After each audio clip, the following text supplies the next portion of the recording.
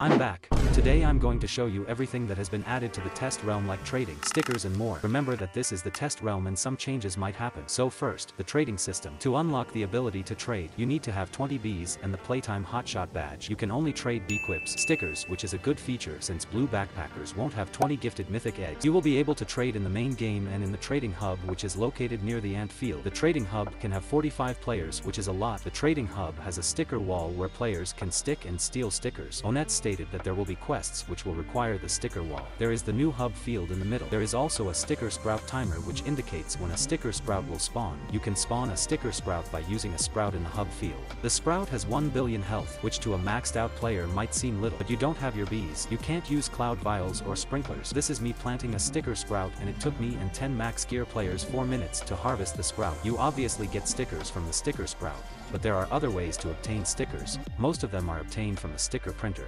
The sticker printer is basically a wind shrine. You can use it every hour and you donate eggs and gamble. You can find stickers stuck on walls all over the map, and if you click on them you obtain the sticker. Sticker stamps are obtained by being in the top 100 daily field collectors. Stickers can be obtained by doing random side quests like using 100,000 royal jellies and not getting a mythic bee, and much more randomness. Stickers can also be donated to the sticker stack. The sticker stack is basically like a wind shrine. You donate a sticker and you get buffs, but you do lose the sticker which you donate. There's the new nectar condenser. It is used to turn nectar into nectar vials, which is good for people who don't macro 24/7. There's the new sticker planter which grows in 3 hours and drops stickers. The hive itself got a new feature and you can change its colors with 6 other hive skins. You can get the blue hive skin by completing 64 Bucko Bee quests from the king beetle. Red hive can be obtained by completing 64 Riley Bee quests, defeating the king beetle. Green hive from the stump snail. Pink hive from the mondo chick. White hive from the coconut crab. Black hive from the tunnel bear. There are 2 new Cub Buddy skins. The Stick Cub is obtained by being on the top 10 Daily Stickbug Leaderboard or from Stickbug itself. The Star Cub is obtained by using the Diamond Star Amulet, sticker printer, or sticking 12 star signs to the sticker stack. Star sign stickers are obtained from fireflies, meteors, and star jellies. During the star sign period, there are 2 new badge types, the sticker stack badge and the long-awaited mountain top field badge. Onett actually promised that he would add the mountain top field badge for the 10th Bee Swarm anniversary. The pepper badge's bonus has been changed from bomb power to flame pollen, which is good for red hives since bombs are useless unlike flames, and the meteor shower has been moved on top of the badge sprinkler ace shop building. There have also been 3 bee changes. Rascal Demo. Frosty Bee's gifted bonuses have been changed. Rascal Bee's 30% red bomb pollen has been changed to 1.25 times red bomb pollen. Demo Bee's 30% buzz bomb pollen to 1.25 times buzz bomb pollen. And Frosty's 30% blue bomb pollen to 1.25 times blue bomb pollen. That's basically it. Hopefully you learned something new. Goodbye.